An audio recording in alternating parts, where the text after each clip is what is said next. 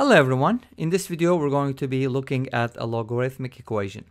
This problem was taken from a book called A Problem Book in Algebra by Kretschmar. I'll share the link down below.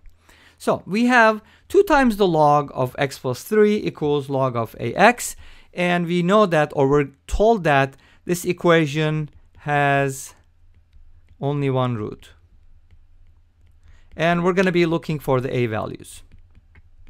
All right, so this is a pretty interesting problem because a is a parameter. We don't know what it is. That's what we're going to find. All right, so this is the first thing we're going to do. Notice that x plus 3 needs to be greater than 0 in order for this log function to be defined. By the way, when I say log, you should always understand it's base 10. Otherwise, if it's base e, I'm going to be writing ln. Okay, so I'll make sure we're not confused about that. So the first thing I'm going to do is use the exponent rule. So I'm going to write this as log x plus 3 squared, and that's equal to log of ax. If you want, you can write the ax in parentheses, no big deal. I think it's understood. So now what we're going to do here is, obviously we can get rid of the logs for now and to turn it into an equation.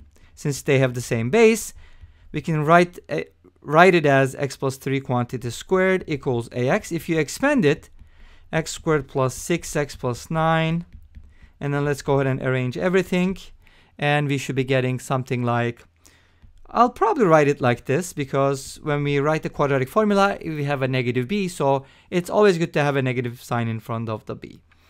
Okay, and then this should be plus 9 equals 0.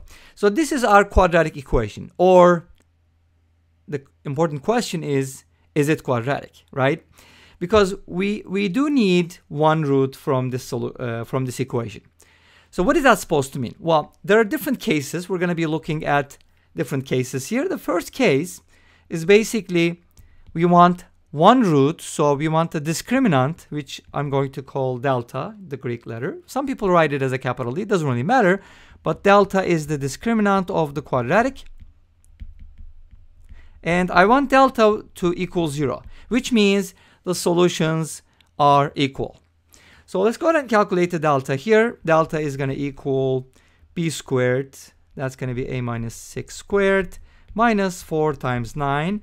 And you want it to be 0. If you expand this, a squared minus 12a plus 36 minus 36 is going to equal 0. And these two are going to cancel out, and we end up with this equation. A times the quantity a minus 12 is equal to 0. From here we get two values. A is either 0 or 12. Now obviously a equals 0 is not acceptable, because if you look at the original problem, a equals 0 is going to turn this expression into 0, which is going to make it undefined. So we're going to discard a equals 0 and go with a equals 12. Which means that this equation, in fact, has only one root if a is equal to 12. But is that the only thing? No, of course, there's another case that we're going to talk about. And here's the second case. Now, in the second case scenario, our equation, which is quadratic, right, has two solutions, but one of them is not going to work. And what is that supposed to mean? Well, sometimes when you're solving rational equations, logarithmic equations, trigonometric equations, especially when you square both sides and you do those kinds of manipulations, some solutions are introduced that are not actual solutions. They're called extraneous solutions. So this is what we want. We want delta, the discriminant, to be positive so that we can get two solutions, but one of the roots is extraneous, which means it satisfies the equation that you manipulated, the new version, but it doesn't work in the original one. Okay, so how do we achieve that? Let's go ahead and solve this equation with two solutions where delta is greater than 0, and let's see what we can do. So what are the roots of this quadratic? Now, what is the quadratic? Let's go ahead and write down our quadratic one more time and see how we can write the solution. So our quadratic was, if you remember, I wrote the b as a negative term like this, and then like that.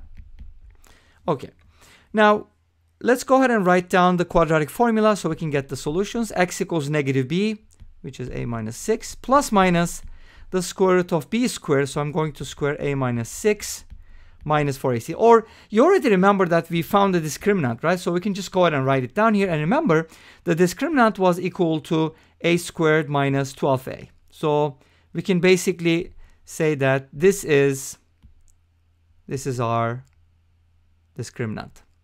So it's going to be square rooted, obviously. So these are going to be the solutions all over 2a, which is 2. So now these are the solutions, and we can go ahead and separate them, because here we need to distinguish between the two roots, because we want one of them to work and the other one not to work in the original problem. So let's go ahead and write it as x1 equals a minus 6 plus the square root of a squared minus 12a over 2, and x2 equals a minus 6 minus the square root of a squared minus 12a all over 2.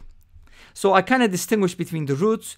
x1 is the positive one, the sign-wise, and the x2 is the one that has a negative sign. Okay? Now, what do you want from x1 and x2? Well, you want one of the solutions to work, but the other not to work. So in this case, this is what it's supposed to mean. This is a quadratic equation, and if you look at these equations, we know that this delta is positive because we already covered the case where delta is 0. And if delta is less than 0, obviously you're not going to get any real solutions. So that's not going to be handled. So we have this case only. And in this case, since we want one of the equations to fail while delta is positive, it means that you're going to have two different solutions. But how one of them is not going to work, if you look at the original problem, if you can get a solution that is less than negative 3, for example, something like a negative 4, for example, then this is going to be undefined. So you basically want the following. You want one of the solutions to be, let's say, x1, okay?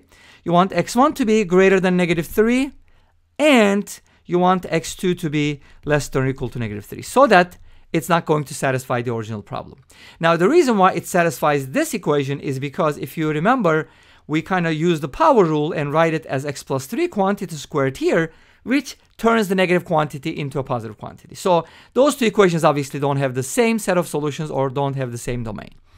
So this is one of the cases. Or it could be that x1, instead of x1, maybe we can write it as x2 is greater than negative 3 and x1 is less than or equal to negative 3, because both cases can probably occur, right? At least we have to check. So let's go ahead and replace x1 and x2 with what it is and see what happens. So the first one gives me, so let's call this first inequality system and let's call this second system. First system, second system. Okay. In the first system, I have a minus 6 plus the square root of a squared minus 12a over 2. I want this to be greater than negative 3. And I want the other solution, which is the minus 1, to be less than or equal to negative 3. Now, again, this is a system which I need to simplify. Let's go ahead and simplify this. And we're going to go back to system number 2, and we'll do the same thing. All right, let's just work on this one at a time. So if you simplify this, obviously, you can cross multiply by 2 and then, add 6 to both sides, so on and so forth. And this is what you're going to be getting. You're going to get something like the square root of a squared minus 12a is greater than negative a. And a squared minus 12a, the square root of that, is greater than or equal to a. So now our system is a little simpler, but we still need to simplify this a little bit more.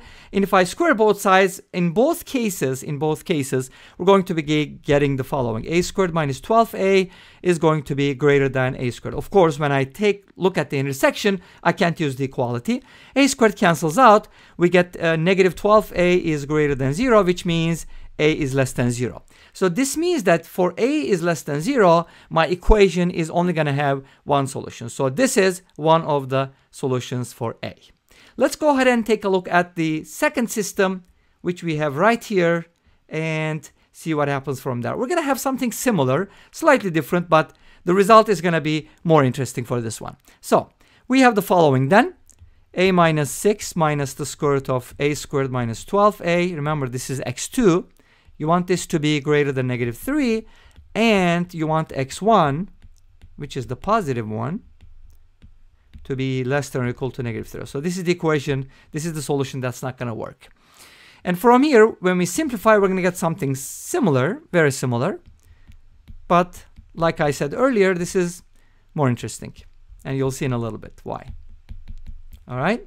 So this first one is going to give me less than a. The second one is going to give me less than or equal to -a. Now, this is interesting because if you think about this, the radical expression on the left-hand side is non-negative. And if it's less than a or -a, well, either a is positive, right? Either a is positive or negative. Well, if a is positive, then -a is negative, which means that either a is negative or -a is negative, which means that our radical must be less than a negative quantity, which is impossible. So from here, we do get no solutions. Okay, from the second system, we don't get any solutions, but don't worry because it doesn't matter. We already got some solutions and we're just gonna wrap it up with those. So what is the final verdict? Let's go ahead and write it down and finalize this problem. So our solution is going to be done. Remember, we were looking for the a values for which this equation has only one root, and our equation was 2 times log x plus 3 is equal to log of ax. Again, I didn't write ax in parentheses, but if you're really worried about that, here we go. I'm going to write it in parentheses. I know some people can be very picky about these things, but I'm kind of loose on that one. So here's the solution.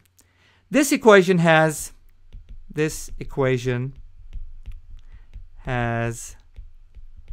only one solution if a is equal to 12. Remember, that was the first value that we found by setting the discriminant equal to 0, or if a is less than 0, because whenever a is negative, we're not going to get the other solution. Therefore, this is going to be the solution for a. And we were looking for the a values. And this brings us to the end of this video. Thank you for watching. I hope you enjoyed it. Please let me know. Don't forget to like, comment, and subscribe. I'll see you tomorrow with another video. Until then, be safe, take care, and bye-bye.